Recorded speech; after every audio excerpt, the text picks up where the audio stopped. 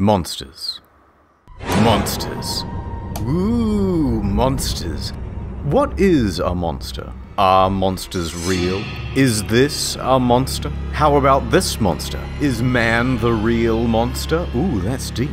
Thank you. But more importantly, what was that noise? And why is it so dark in here? Hello? And who's in the closet? And what's under this bed? And whose room is this? And I don't know what happened to your son. It was a monster. I'd like to go home now, please. All this and more on this episode of In Da Quarantine.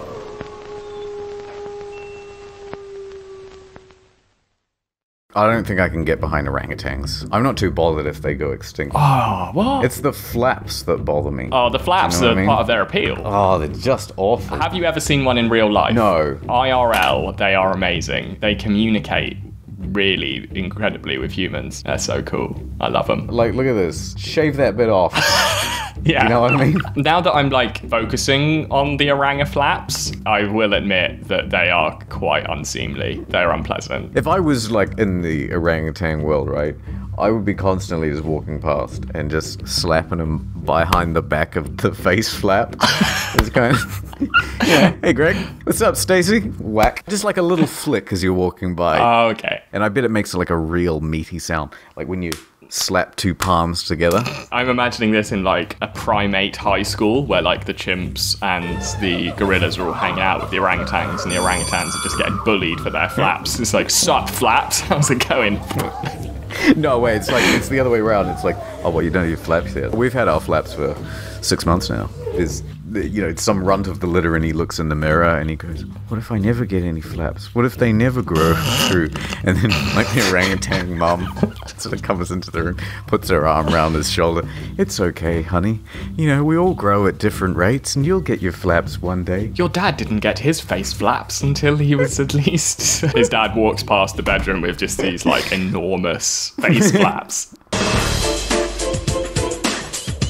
In Slavic myths, Baba Yaga is a wild woman or dark lady of magic in Russian folklore. There are many stories about her. Like most witches, Baba Yaga can fly, but she does not use a broomstick. Instead, she sits in a giant mortar, a bowl, for grinding food, with her knees almost touching her chin. This is a terrible form of transport. Right? She drives very fast across or above the forest floor, and uses the pestle as a rudder. I love it. It's one of those things when someone said, yeah, well, have you heard about our folklore? All the representatives of monster folklore have met for a summit. The Slavic guy has just forgotten his notes. Well, we've got this witch, right? And she can fly. Oh, that's pretty good. Yeah, well, ours is a witch too. Okay, well... it flies on a broomstick. Oh, broomstick, okay. What do you got? And then you go, oh, mine's different. It's got, and then you just start scanning the kitchen. And you're like, look, hold on a minute. Pot, wheel of cheese. Mortar and pestle. That's stupid. You can't stand on a mortar and pestle. It's way too small. Big one. Oh, well... Just looking around the kitchen. I love it. That's so funny. It's from the Feast of Maximum Occupancy. What is the most monster-like of the real animals, though? I suppose the giant squid.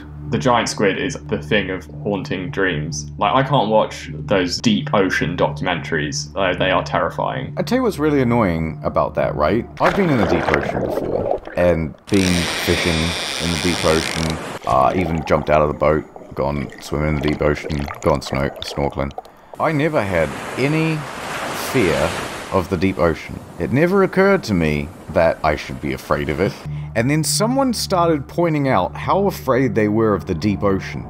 And gradually over the last few years, I've been cultivating this fear of the deep ocean. And it's born out of nothing. It's just because someone else is afraid of something. All of a sudden, I've started to become afraid of it as well. I think you've just gained their rationality. I think there's every reason to be scared of the deep ocean. It is objectively terrifying. It is where all the Lovecraftian creatures live. You've just come round to sense, if you ask me. Doppelganger monster. Why is there a picture of Leo? What? is that? It's Fat Leo Doppelganger.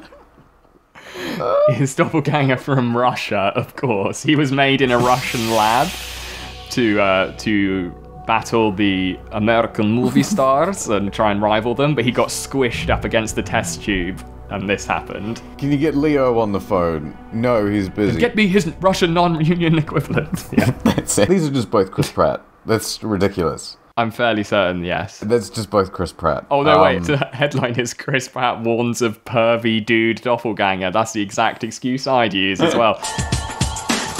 I would say Mothra is a pretty shitty... Yeah, I'm not a fan of that. Who cares? It's Big Moth, innit? I mean, not good if you left a lamp on in the house and the door open at night, but otherwise, fine. May I come in? So easily defeated, that monster. Shoot some BBs through its wings, and it's done. Yeah, is light a candle.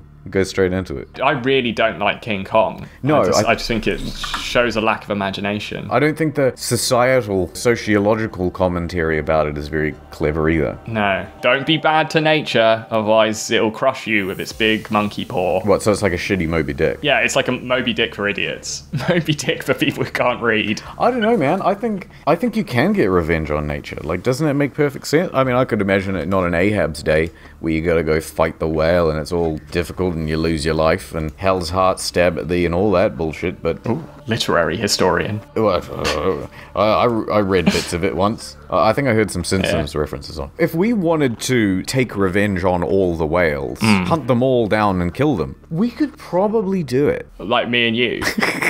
We take all that sweet YouTube cash, get ourselves a ship, and we're just like at the port. And he's going, "Sir, why are you going on the seven seas?" We're on a quest to kill all the whales. What, is it like you're getting like blubber or ambergris or what have you? No, it's whale genocide. Clicks. Yeah, we're vlogging it. I'm gonna vlog my unending quest to murder all the whales. I mean, whales are pretty close to monsters. At least the blue whales. If whales didn't exist, they would be monsters. If you described a whale in a world where they didn't exist, that's a straight monster right there. I mean, that's very monster-like. It's enormous. That to there is probably like a bus. It's so big. You know what? It's too big. Yeah. It's kind of rude. That's why they gotta die. Yeah, I bet it's really easy, like, just a couple cyanide pellets, like, oh, here's some krill, little fellow. Doop, doop, doop. And then just keep swimming. We just go around the ocean with, like, a giant wine corks. Yeah, wine cork, maybe. I think they'll blow that one out, but if you put, like, a grenade... It's just us on, like, the bow of a ship, whipping grenades, 3 pointers into the blowholes of whales. I reckon, you know, there's all these endangered species, you know, save the whales, save the dolphins, blah, blah, blah, blah. Fuck those guys. True. You could save the whales and save the dolphins. Or, if we just killed them all... We wouldn't have to save them. Like, if it's just done, yeah, probably saves you a bunch of cost. Don't have to hear about, oh, we're damaging the environment, it'll hurt the whale. You can have as much sonar as you like. We're doing the charity sector a favour by eliminating their problem. Yeah, think of how many resources we could put into other animals, or, like, people, if we just... Yeah. Kill all the whales.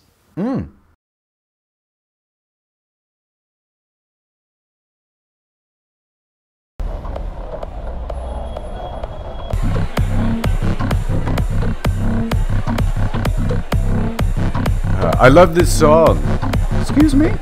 I love this song. It's region locked in my country, but I use NordVPN. Okay. I don't know what I'm doing wrong, Shadow Man. The girls just don't want my VPN. Listen, buddy. You gotta go out there and be assertive. Women love a VPN with confidence. Assertiveness. Confidence. Okay. So Pyrocynical just stole my whole ad and made a low-energy version of it. Hey there. My name's NordVPN Man. I'm a Gemini. I love to and I can offer you 70% off a 3-year plan. It's not working, Shadowbound. Well, have you tried coming across as needy? If girls love a VPN they can take care of. Try again. Hi. I can't get the full Netflix catalog in this country, and I lost my mum's credit card. Can you buy me a subscription to NordVPN at nordvpn.com/incognito?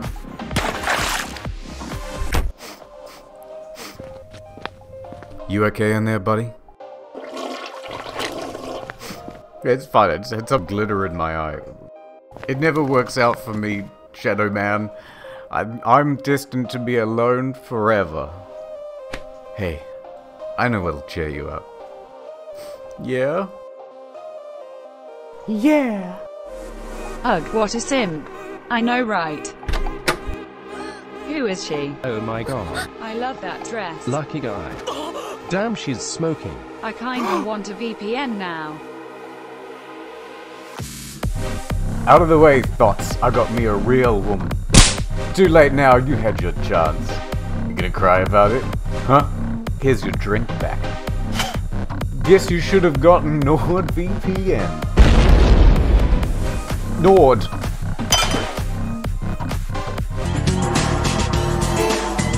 Mermaids were always supposed to be sort of dangerous, weren't they? And then they've become kind of sexy. Yeah, but their sexiness is part of their danger. Isn't their whole thing that they like sing and make sailors crash into rocks? I think the real question is, would you? Would I? No. Probably. No. I would be so preoccupied with the existence of a monster. How does this happen? Under what circumstances? Are we like dating? Look, I found this girl. You're gonna love her. Okay. Right? All right, yeah. All right. I'm open-minded, you know me. Come and meet her. She's hanging out by the pool. Oh, great. Yeah, no, I'm big into swimming and stuff, so that's cool. Yeah, cool. Anyway, here she is. Her name's Ariel. Cool name. This is Ordinary Things. Hi, Ariel. Nice to meet you. We just get to talking. She's just hands on the rim of the pool. I'm unaware. Yeah, the whole time. Yeah. At this stage, the connection is made. So that's all a go. So you guys are chatting. It's all going very well. And she says, you want to grab a cup of coffee sometime? You said, yes. Wow, that's really great. And then she props her hands up on the side of the pool and she lifts out her big tail. What do you say? Yeah, the tail, I hate to appear shallow, but, I can get past the tail. I mean, I shouldn't be so prejudiced, perhaps. Maybe I should open my life up to the potential of dating a nautical creature. So, there she is, standing on the bridge. Can't wait to see her. You guys have just matched on Tinder, right? She looks great from that distance, from the bridge, and you walk up to the bridge, and she turns to you and she goes, "Oh, Ordinary Things, it's so great to meet you." Terrific. It's such a pleasure to meet you. Oh my god, we've got so much in common. What do you say, second date? Sure. I'm going to take my shallow hat off and just be like, this could be useful. There are practical advantages to going out with a girl who has cat butt. Yeah. She can reach stuff. Jump up and grab stuff. She probably has excellent hygiene. Yeah. Cat's very clean. I think she's slightly offended by that. Beggars can't be choosers, though. I feel like this girl's probably, just a bit unlucky in love. I cannot believe you are saying this. This is a fine young lady. And she doesn't lick herself, right? She just cleans herself in the shower like a normal person. Oh, have you ever smelled a wet cat? That's no good.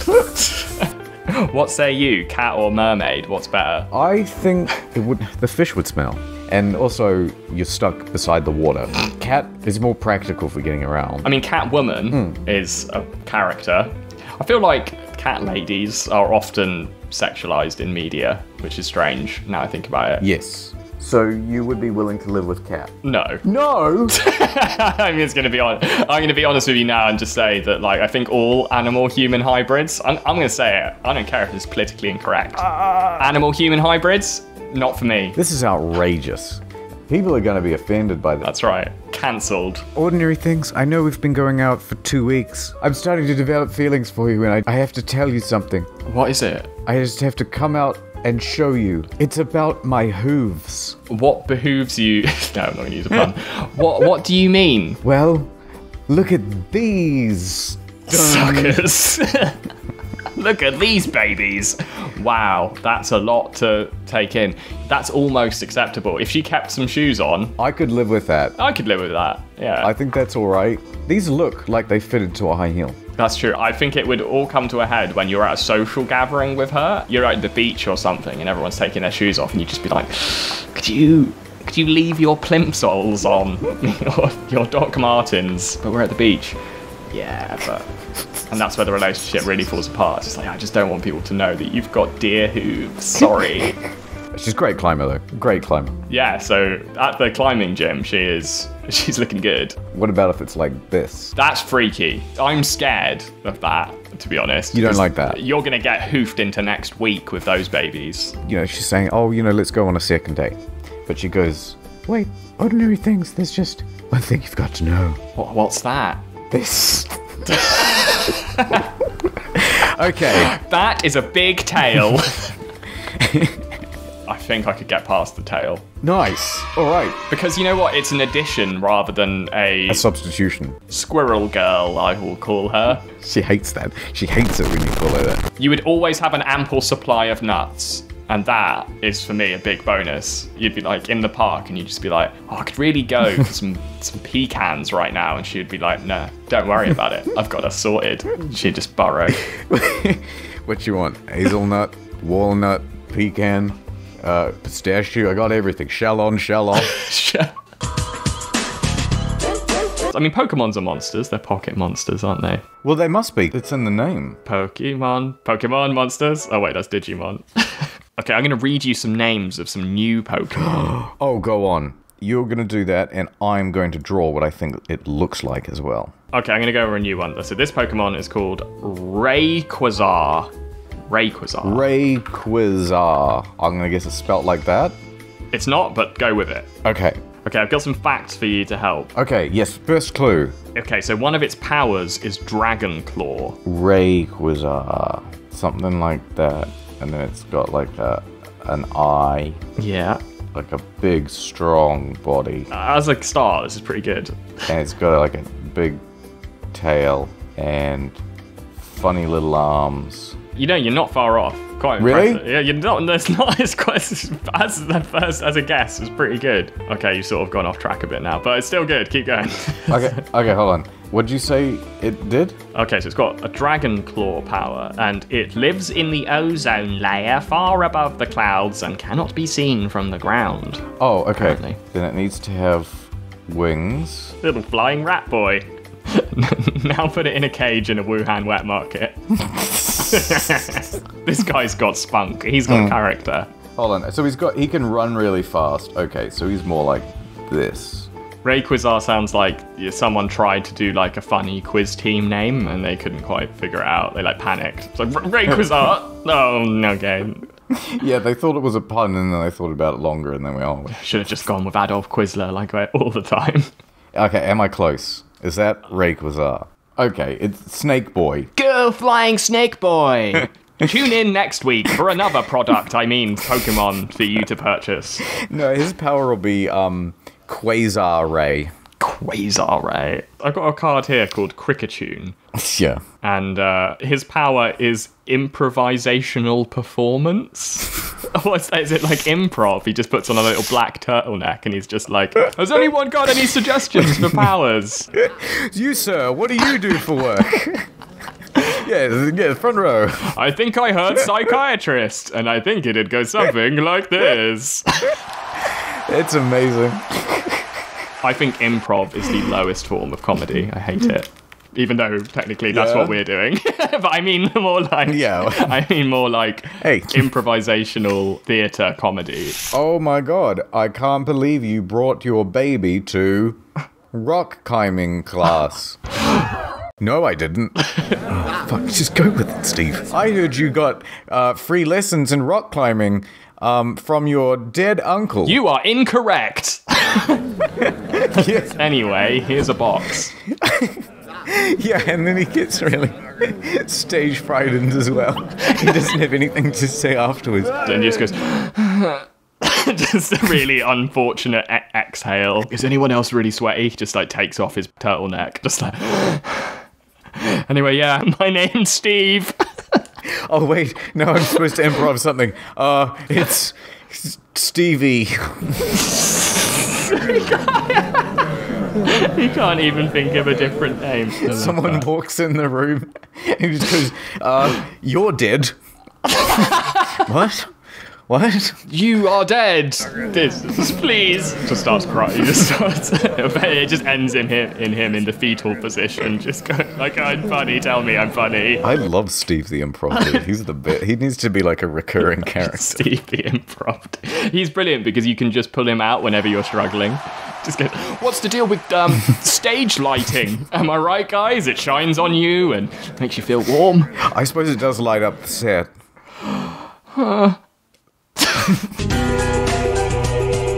Do aliens count as monsters, or are they a separate category? I think they're a separate category, although I think some aliens have been monstified. Definitely. You can have aliens that are monsters, but only if they're not anthropomorphic. Like the aliens from Alien, they're monsters. Totally.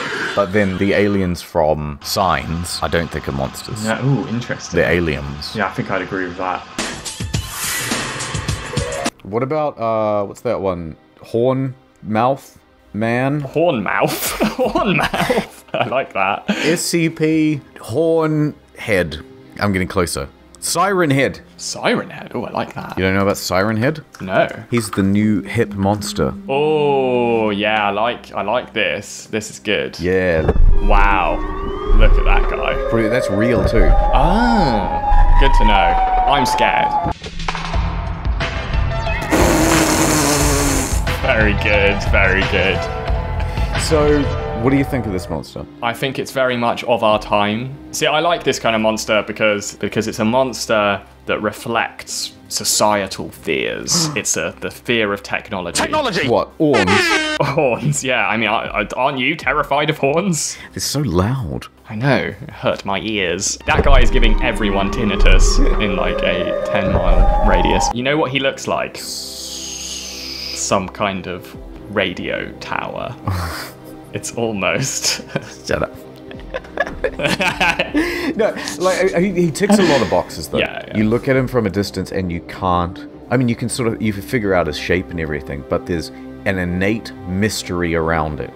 Like, how does he work? Where is he from? Yeah. Like, it's the intrigue of it. That's brilliant. You immediately want to know more, and you know that it's threatening and terrifying. I think you've really cottoned on to something there, because the best monsters are those that have a backstory, but one that you get to fill in. Like Slender Man, for example. Yeah, the more that gets fleshed out, the worse it gets. They made a Slender Man movie. Who gives a fuck? Like, I don't want to watch that. I just want to think about Slender Man. And that's why Siren Head is great. It's just like, all you want is a 10-second clip. I like it. Yeah, I like it too. Yeah, well, it's one of the SCPs. There's a lot of quite good SCPs. Yes. Remind me what that stands for.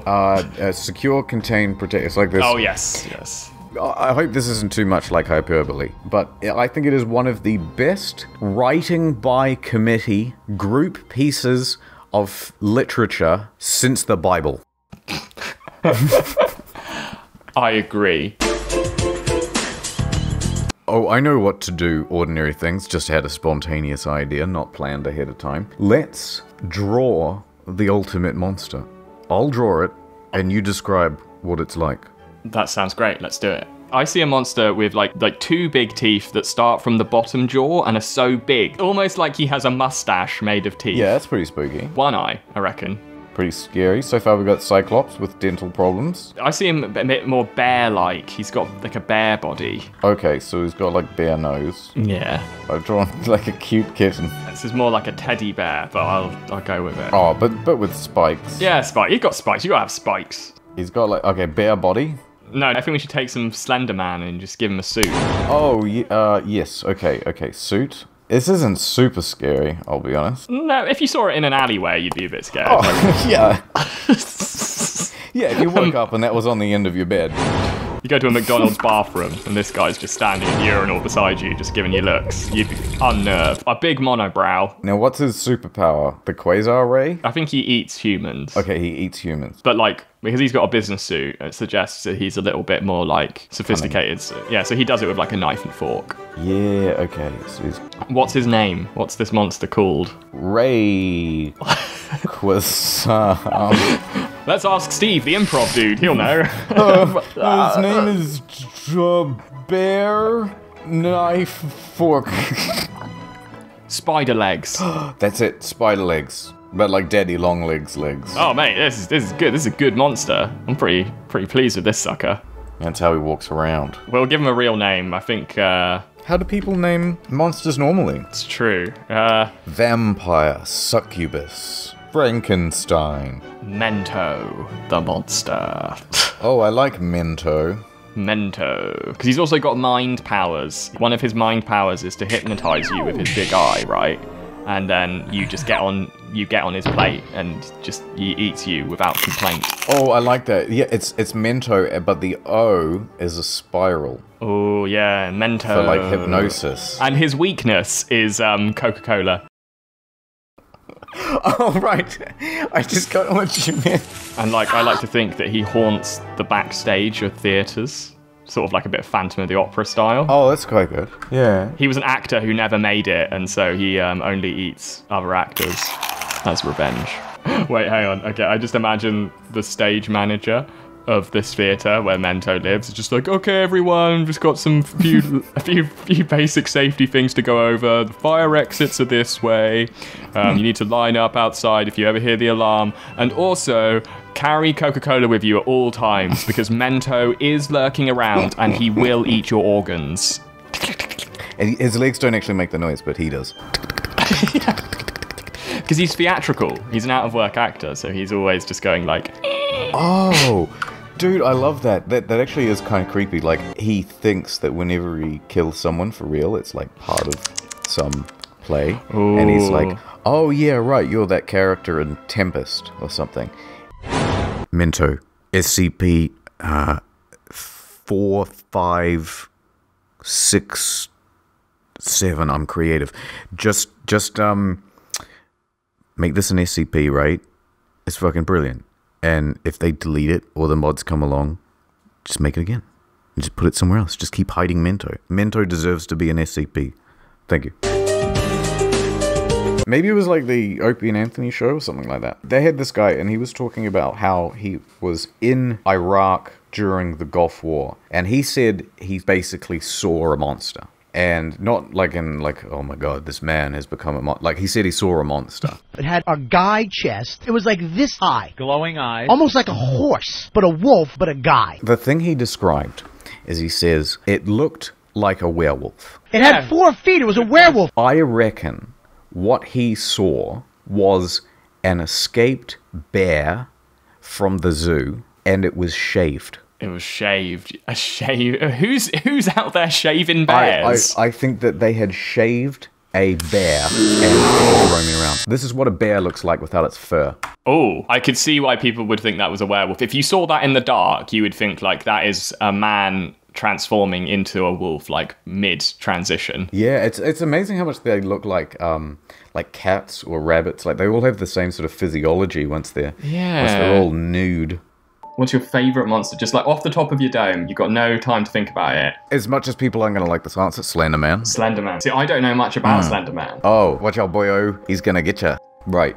So he's got no face, right? He's tall. Yeah. Wears a nice suit, but don't look at his face. So what happens if you look into his face? Everything will go staticky, like this. Scary. And then you'll disappear. And I believe you join his child army. Ooh. I guess they're like Joseph Kony and his child soldiers or something. Yeah, exactly. I don't exactly know how it works. So he's a bit of a Pied Piper type figure. He steals kids. Yes. Okay. Yeah, exactly. On that note, how creepy is the Pied Piper story? Do you remember getting told that story as a kid? Is that the one about him leading all the rats out of the town? This is how I remember it going. Oh my god, there's rats everywhere. I think we have to do something about these rats. I think there's someone at the door. Hello everyone, I'm the Pied Piper.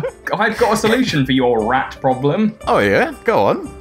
He's dressed like Lyle Lanley from The Simpsons. I've got this magic flute, and I'll play it, and all the rats will follow me. Oh really? Yeah, it'll definitely work. All I ask is that you give me a lot of gold when I'm done. Alright, we'll see what we can do. Great. I imagine then he leaves the room and the townspeople are just like, what a freak.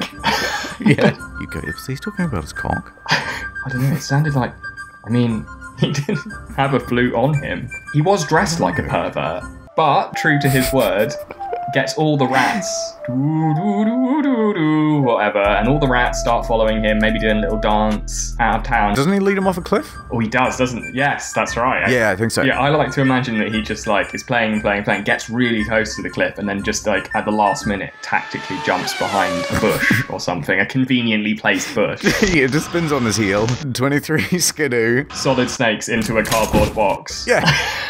He's gone. Where did he go? Oh, it doesn't matter. Right. Follow the music. So he walks back into the town meeting. All right, guys, where's my gold? All these guys are still discussing, was it his dick? They're just like, well, you've got rid of the rats now, so why should we pay you? I think they're just pricks. I think that's the story. There might be more of a reasoning to it. The mayor reneges on his promise and refuses.